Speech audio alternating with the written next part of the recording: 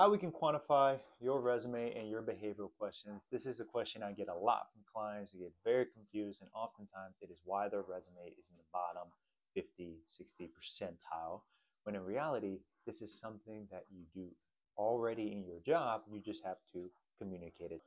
By the end of this video, you're going to have 5 frameworks to show what kind of impact you really made in your business. And let's do this treadmill edition. So let's jump in.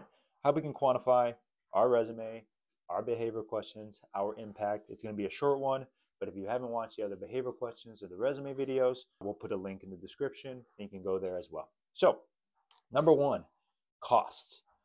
So when I say costs, this is typically what engineers think of. They say, hey, we have this, ETL pipeline, right? We have this data pipeline that we built, and it is using up 10 hours of processing every day, right? And for any engineers, you already know 10 hours of processing means, a cost for all of that processing power. So if you can find a way to build the same pipeline for 5 hours, right? Then that means you basically just cut the cost in half, right? So this is a very simple one. This could be anything like, took the SQL query, right? This is a very simple one, but I took the SQL query, I optimized it, right? That's the word. I optimized it. It was able to run in half the time. And because of that, the compute, that's the very technical term, the compute was cut in half. And because the compute was cut in half, that means the bill that we got was cut in half, right? It's kind of like saying, hey, I have electricity that I use every day. I have a light that I use every day in my home. I'm going to use it half the time. I'm going to turn off the light and use it 50% of the time, which means your light bill, electricity bill, will be 50% less. So that's really simple. That's the one that most engineers are able to get. Now, the second one, engineers know less, but it's still pretty frequent. This is called labor. So what does labor mean? Well, very simple, right? This is another word for it is automation. And so, for example, you have to think that, hey, when I create this report and automate this report, how much time am I saving? And I'll give you one example in my own business, right? We have salespeople, right? Well, salespeople have to do manual submission of their activities at the end of every day, right? And so one of the things that they were doing was saying, hey, this is how our conversation went with this prospect, that prospect, etc. But what we figured out is that, let's just take this as an example. If we have 15 reps and we each are spending 30 minutes a day, that means that they're probably spending 7 hours per day. And again, let's just say they work 20 hours a month. This is 140 hours per month, right? And so automating that report alone, let's just say that somebody's getting paid $100 an hour, right? To keep it simple, that's 14 grand in savings per month. So that means per year, again, I know the math is wrong, but let's just say this one task that took somebody maybe a few hours to implement, saved the company $200,000 in man hours, in labor. That's called automation. That's how you remove the human element out of it to cut costs in terms of labor. And again, it doesn't mean you just cut the people, right? It doesn't mean you fire them. What it means is now they have more time to do other revenue generating activities. So very simple. That's number 2. That is labor. Number 3, we are going to do users. So what does users mean? How do you quantify your impact in terms of users?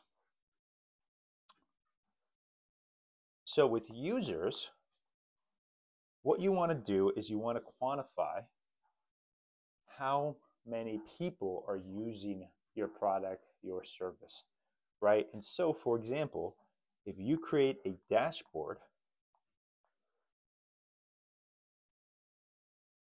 and you have, let's say, you have 20 dashboards at the company, right? Sorry for the sloppy handwriting. Well, the reality is there's going to be some dashboards that are more popular among your direct reports, your team members, your colleagues, your bosses, right? So if you can say, hey, I was in the top 3 of dashboards because it had 100 people looking at it every day, and they viewed it on average 3 times a day, right? So 100 people 3 times a day, that means it got, whatever, 300 views, right, per day. So you can say, hey, this generated 10,000 views per month. Believe it or not, this is a really good way for you to quantify your impact and tell your bosses, hey, I'm working on things that matter to the company. Because then we can say, hey, these things had other downstream impacts, and we'll talk about that in number 5. But 10,000 views, and then you can say, well, on average, right, on average, most dashboards get about 1,000 views, per month or whatever. And then you're saying, hey, those 10,000 views are really, really impactful. So this is one a lot of people I don't think about, user slash usage, or another word for this in the tech world is engagement, right? And everybody kind of has this idea of engagement as in like, hey, how are my customers engaging with my product? But the reality is, if you're an engineer or an analyst, sometimes your customers are actually your colleagues, your employees, your direct reports, your bosses, your stakeholders, etc. So when you view it from that lens, meaning they are your customers, this is one metric that I think most engineers don't think about. So moving on, the 4th is members.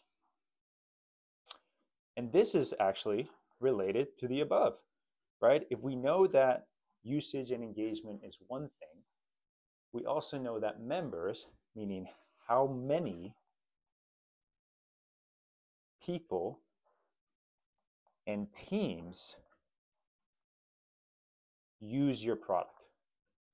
And I'll give you an example. If you're a data analyst, the example above is, the example above is relevant, the dashboard. But if you're a data engineer, the example I would use is the table, right? If you create a table, you created a pipeline to generate that table, right? How many people are using it, right? How many queries per day, right? Like how many times are people doing an activity on that table, right? And by the way, if you have a CRM, if you're a sales team, it's the same thing. How many people are going to that report? How many people are refreshing it, right? I have a dashboard, not to call out employees, but I have a dashboard that the data is always wrong, or it's not updated, right? Or it's just doesn't look that good, so the brain doesn't process it that easy. So I view it maybe once a month, right? That dashboard is a lot less impactful than a different dashboard we have here that is like the whole team looks at it every single day. A easy leadership table, tab, right? So that kind of stuff, it matters because how many people are looking at it, how many activities and engagement people have with that table, for example, right? It matters. So it's not just people, but it can also be teams, it can also be queries, but it can also be what I call cross-functional teams. And this is a big one because if you work for a big tech company, right, and you have your one little group right here, right, whatever, let's say you're working on marketing, right? Well, the reality is if you build a table here, then other cross-functional teams are like, wait, I want to use that table, right? That matters. And so if you're looking for promotion, this is how you tell your team, your boss, we have other teams, other organizations using my table because they found it so impactful. And then inside of this, you might have 100 people here, 100 people there, 100 people here. Now you have 300 people in a really big tech company using your table, which is often the case if you really build something of value. So just keep that one in mind. And let's go to number 5. Number 5 is revenue. And this is where this one is hard for engineers and data analysts because they're like, oh, a salesperson can say, hey, I, instead of making 200 grand in sales this month, I made 300 grand. That was a 50% improvement because, this AI tool that I started using started doing this, and then my sales went up by 50%. That's really easy to quantify. Marketing, same thing. Hey, the return on ad spend went from 2x to 4x because of this one little tweak in the ad. It doubled everything. So this one is one that I see engineers and analysts always say, oh, I don't know how to quantify it. I don't think I can quantify it. You can quantify it. Okay, so how would we quantify revenue? Remember in step number 3 when I said the downstream impact, or even step number 4? Well, the reality is you can always say things like, hey, I created this dashboard or this table which led to this business decision, right? Or this business insight, right? And that business decision, this insight led to, some sort of lift, some sort of increase in revenue, in profit, etc. Here's where most engineers mess up. They don't know how to connect the business. They don't know what stakeholders are talking about behind closed doors to make those decisions based on the data they're looking at. And I get it. Some companies, some teams, maybe they're doing it wrong because they're not including the analyst or the engineer in those meetings, when in reality, they should probably be the ones getting most of the business knowledge inside of their brain, because if they're able to know what the business is trying to do, then the analyst and the engineer can do their job better and more efficient based on what the business goal is. And so this one's sounds like a no duh. And this is what most people think they need to do. But it's also the one that I see analysts and engineers having the trouble doing the most. So how would you actually go about finding that impact? It sounds simple, but oftentimes just ask. Ask your colleague, ask your manager, ask your manager's manager. Doesn't matter. Just ask. And this is where I think engineers and analysts struggle, because they are typically tend to be less soft skills, and they typically tend to be a little more introverted. But I have a mentor that always says this: the world does not reward overly introverted people. So just ask. You will find your quantitative impact, and I hope this helps.